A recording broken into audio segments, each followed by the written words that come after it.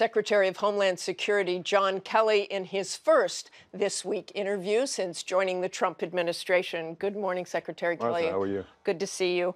I want to get to this breaking story. I know you don't want to talk about the investigation, but do you think back-channeling is normal and acceptable?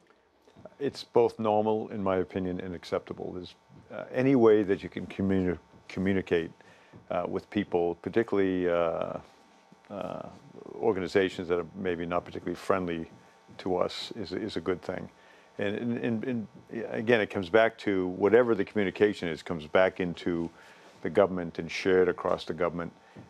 So it's not a bad thing to have multiple communication lines to any government. Using their equipment in their diplomatic facilities? Well, again, don't know. I don't know if all of that is true. I would just say that any line of communication to a country, particularly a country like Russia, is a good thing. And again, it comes back into even using their equipment. And I know you don't know whether that's true or not, but I would say I mean, using their equipment that would cause you to be that communication would be considered to be kind of somewhat compromised. But the point is that any line of communication to a country like Russia is a good thing.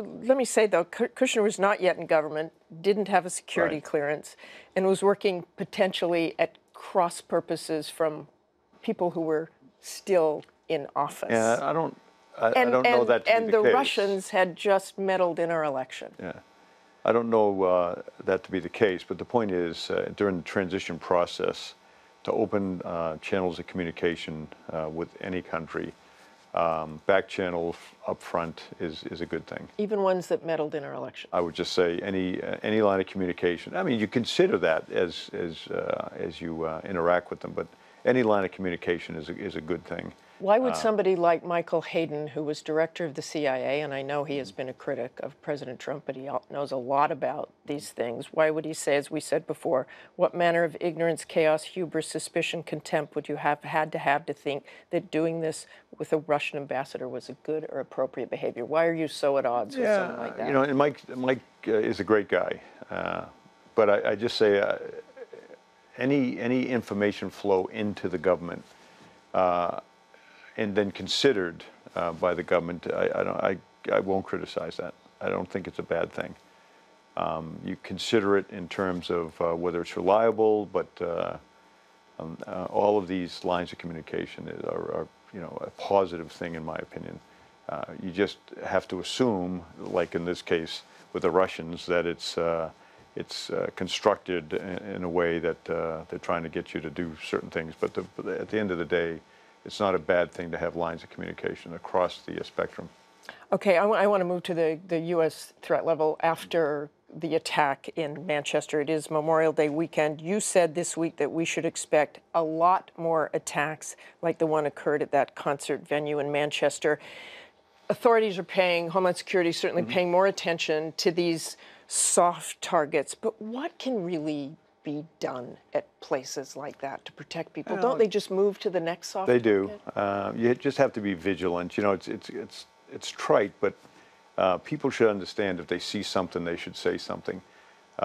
Since I've been in this job 25 days, 30 days, I have called my counterpart in the United Kingdom 3 times to offer my condolences for terrorist attacks. 3 times in 120 days.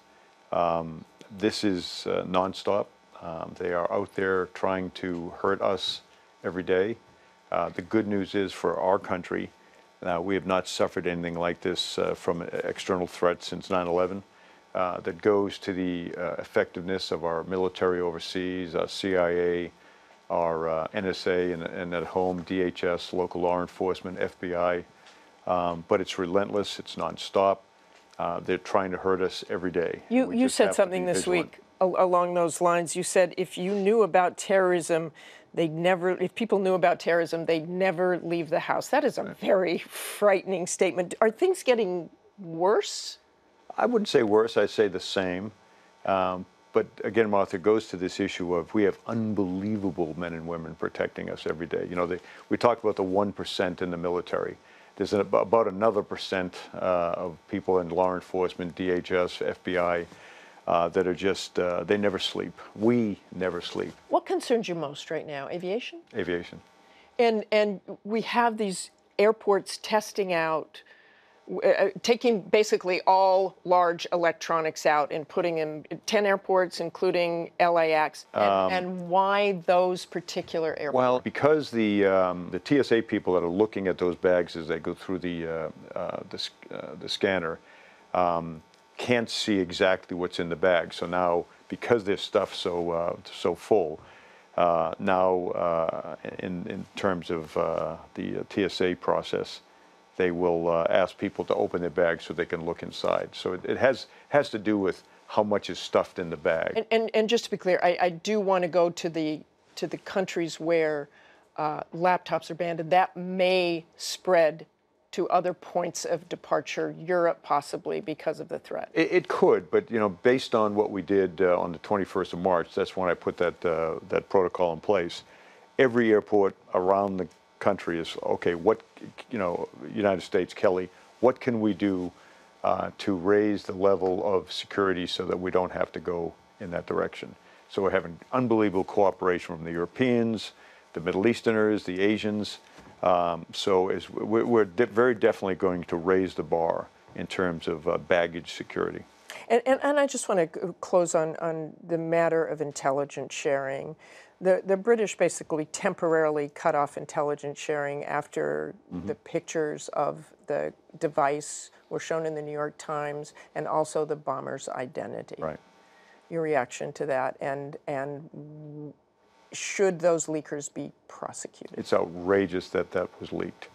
As I mentioned before, immediately after the bombing, contacted my counterpart in the UK for the third time in 120 days and offered our nation's condolences. And she rightfully then said, thanks for that, now the leak. It's outrageous that those kind of things are leaked. I don't know why people do it, particularly when it's classified, particularly when it's ongoing. The event was still really ongoing. I don't know why they do it. It's just outrageous. I have to say that President Trump has constantly criticized the leaks as well, but he reportedly revealed some information to the Russians that came from Israeli intelligence. Former government officials who previously worked for George W. Bush, Elliot Cohen, and Condoleezza Rice called the act appalling. If accidental, it would be a firing offense for anyone else. If deliberate, it would be treason. Allegedly what the president said.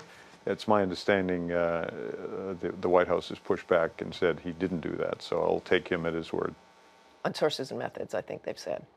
I'll take the president at his word. Okay, thanks very much for joining Martha. us, Secretary Sure. Kelly. Good to see you.